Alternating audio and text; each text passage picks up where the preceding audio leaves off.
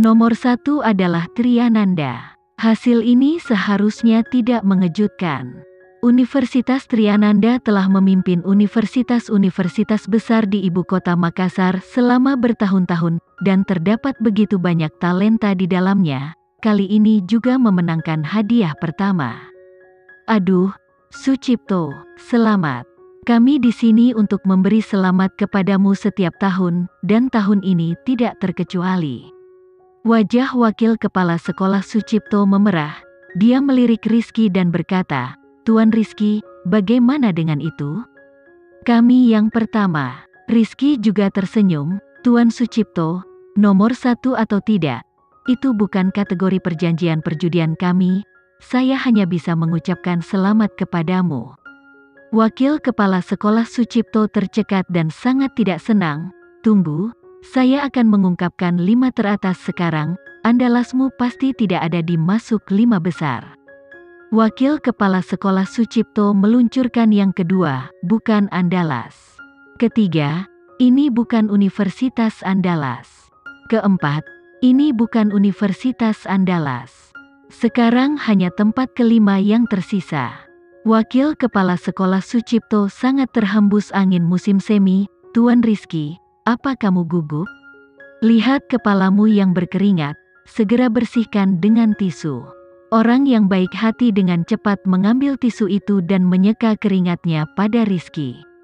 "Bapak Rizky, jangan gugup, bukankah itu hanya menyajikan teh Tuan Sucipto? Kami sudah membuatkan semua teh untukmu." Rizky benar-benar gugup dan berkeringat. Semua harapannya ada di tempat kelima ini, yang membawa seluruh harapan Universitas Andalas. Rizky mengulurkan tangannya untuk mendorong semua orang yang baik hati menjauh. "Yang kelima ini, aku akan mengungkapkannya." Rizky membuka set kelima, dan dia terkejut saat itu juga. Wakil kepala sekolah Sucipto tertawa keras. "Tuan Rizky, yang kelima ini bukan jurusan Andalas. Aku tahu kamu akan kalah, cepat hubungi master." Pada saat ini, seseorang secara diam-diam mendorong wakil kepala sekolah Sucipto. "Tuan Sucipto, lihat itu." "Apa?" Wakil kepala sekolah Sucipto membeku, dan dengan cepat melihat ke bawah. Versi Universitas Andalas yang merah, diperbesar, dan tebal muncul di pandangannya. Kelima, Andalas. Rizky merasa lega dari keterkejutannya. "Ini Universitas Andalas kami. Kelompok anak-anak ini benar-benar melakukannya." Amelia benar, orang yang bekerja keras tidak akan bernasib buruk. Wakil kepala sekolah Sucipto dan kepala sekolah lain disambar petir. Mereka tidak pernah berpikir bahwa Universitas Andalas benar-benar akan masuk 5 besar. Dari peringkat terbawah hingga mencapai 5 besar, ini benar-benar melonjak. Para kepala sekolah ini tidak pernah menghadapi situasi seperti ini selama tahun-tahun sekolah mereka. Apakah mereka menyaksikan perubahan sejarah? Orang yang bekerja keras tidak akan terlalu sial. "Kami datang dari bawah, sangat tak kenal takut." Wakil kepala sekolah Sucipto memandang Rizky, yang wajahnya memerah dan hampir melompat kegirangan. Apakah 2 kalimat ini diucapkan oleh Amelia? Mereka terlalu banyak mendengarkan orang lain, tetapi mereka benar-benar dapat memahami kedua kalimat ini telah berubah dari praktik ke kenyataan, terlalu sedikit. Amelia muncul di benak wakil kepala sekolah Sucipto. Untuk seorang gadis yang sangat muda, selalu ada sesuatu yang tersembunyi di tubuhnya. Kekuatan tekad, dia seperti cahaya, dia bersinar pada orang lain. Wakil kepala sekolah Sucipto melihat dokumen tersegel lainnya, yang berisi nilai semua siswa Triananda dan Universitas Andalas. Pada saat ini, tangannya sedikit gemetar. Dia sedikit takut dan tidak berani membukanya. Karena itu, pertarungan pribadi antara Amelia dan Maya pun berakhir. Wakil kepala sekolah Sucipto sekarang memiliki firasat yang sangat buruk. Ia merasa Maya berahi kepala sekolah agak malu. "Tuan Rizky, selamat, kali ini Universitas Andalas benar-benar mengesankan." "Tapi Pak Rizky, jangan terlalu senang. kita masih harus melihat prestasi pribadi Amelia. Ya, kali ini orang nomor 1 di ujian masuk masih seseorang dari Triananda. Kami semua percaya bahwa personal first juga bersama Triananda, dan Maya akan menang. Rizky merasa bahwa orang-orang ini cemburu, tetapi orang-orang hebat akan selalu maju. Dia bisa mengerti itu. Rizky memandang wakil kepala sekolah Sucipto dan berkata, "Sucipto, lalu mari kita buka hasil pribadi dan lihat." Nah, kali ini Triananda yang nomor 1, tapi kalau orang pertama bukan dari Triananda, tapi dari Universitas Andalas kita, maka wajahmu akan benar-benar malu. Rekan Sucipto menunggangi harimau dengan susah payah, tetapi saat ini, dia hanya bisa bertarung. Dia mendengus dingin. Kalau begitu mari kita lihat hasil pribadi sekarang. Wakil Kepala Sekolah Sucipto membuka file tertutup lainnya. Kepala sekolah dan universitas besar membuka mata dan menahan napas. Mereka semua menunggu pencapaian pribadi Amelia dan Maya. Momen paling menyenangkan telah tiba. File yang disegel dibuka, dan Wakil Kepala Sekolah Sucipto mengeluarkan hasil dari kedua sekolah tersebut. Tidak mengherankan, Maya adalah orang nomor 1 dalam ujian masuk Universitas Triananda, dan Amelia adalah orang nomor 1 dalam ujian masuk Universitas Andalas. Amelia adalah orang nomor 1 di Andalas tanpa diduga. Gadis ini benar-benar jenius. Wakil Kepala Sekolah Sucipto mendengar diskusi di sekitarnya, dan hatinya mulai tenggelam. Rizky mengambil transkrip nilai Andalas. Dia menatapnya tanpa suara, dan kemudian dia berkata, "Hei," ekspresinya berubah menjadi sangat aneh.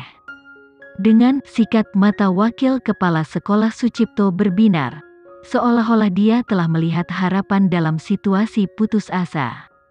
Dia bersandar di depan Rizky dan berkata, "Tuan Rizky, apa maksudmu dengan ungkapan ini? Bukankah Amelia berhasil dalam ujian?" "Tuan Sucipto, berapa banyak yang diambil Maya?" Wakil Kepala Sekolah Sucipto melihat nilai Maya, dan dia dengan cepat tersenyum. Maya memang selalu menjadi mahasiswa Universitas Triananda. Namun kali ini Maya tampil luar biasa dan sudah cukup berhasil dalam ujian. 149, 148, 147, dan 2 lainnya 146, dengan skor total 736 poin. Wakil Kepala Sekolah Sucipto mengumumkan, "Ya Tuhan, kali ini Maya mendapat 736 poin. 736 poin, ini adalah rekor tertinggi baru dalam beberapa tahun terakhir, bukan? Tuan Sucipto, kalian benar-benar luar biasa, dan Maya ini bahkan lebih menakjubkan." Wakil Kepala Sekolah Sucipto tersenyum dan melambaikan tangannya. "Maya, anak ini selalu luar biasa, kali ini dia mungkin memprovokasi lagi, yang merangsang energi kecil di tubuhnya. Jadi dia tampil secara supernormal." Berbicara, Wakil Kepala Sekolah Sucipto, dia membawa topik itu ke Rizky dan berkata, "Tuan Rizky, kamu sudah lama di sana, mari kita lihat berapa banyak yang didapat Amelia." "Tuan Rizky, Amelia pasti gagal ujian, kami semua tahu, tidak apa-apa, tidak malu, kami tidak menertawakanmu, mari kita lihat." "Tuan Rizky, jangan terburu-buru, berikan kami transkripnya." Seorang kepala sekolah mengulurkan tangan dan mengambil transkrip dari Rizky. Kepala sekolah lain mengerumuni, "Cepat tunjukkan kami. Jangan meremas semuanya, aku akan membacakannya untukmu." Nilai Amelia adalah 750. Seluruh kantor menjadi sunyi dalam sekejap. Kepala sekolah terkejut, dan semua orang memiliki ekspresi kengerian yang luar biasa. Amelia mencetak skor sempurna 150 di setiap mata pelajaran, dengan skor total 750. Wakil Kepala Sekolah Sucipto membeku, "Bagaimana ini mungkin?" Wakil Kepala Sekolah Sucipto bergegas maju dan mengambil transkrip jurusan Andalas. Di atas ada nilai Amelia, 150 per mata pelajaran, dengan total nilai 750. Kata-kata hitam dan putih menabrak murid Wakil Kepala Sekolah Sucipto. Wakil Presiden Sucipto ada di tempat. Tidak, dia tidak percaya bahwa tidak ada yang mendapat nilai sempurna di setiap mata pelajaran setelah bertahun-tahun mengikuti ujian bersama. Mengambil Triananda mereka, periode, yaitu nilai penuh yang dicetak oleh Triananda adalah Bisma.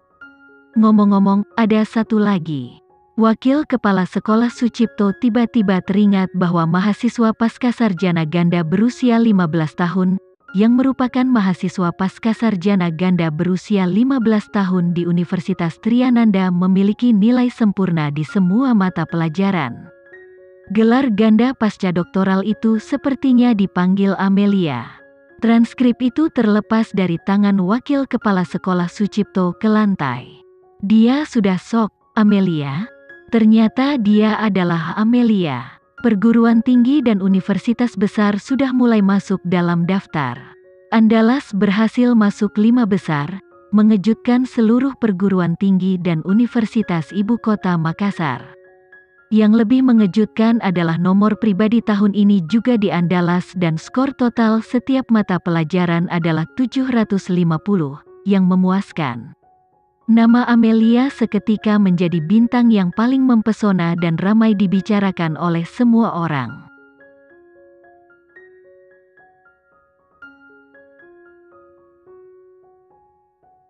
Sekian dulu ya video kali ini, kita lanjutkan lagi videonya di lain waktu. Oh iya, bagaimana menurut kalian? Semoga bisa sedikit menghibur kalian semua. Untuk teman-teman yang baru nonton jangan lupa subscribe ya hehehe. Dan kalau teman-teman ada yang ingin gabung langganan bisa langsung gabung saja untuk dapat fitur yang menarik dan sedikit membantu Mimin. Terima kasih banyak sudah menonton, sampai jumpa lagi, bye bye bye.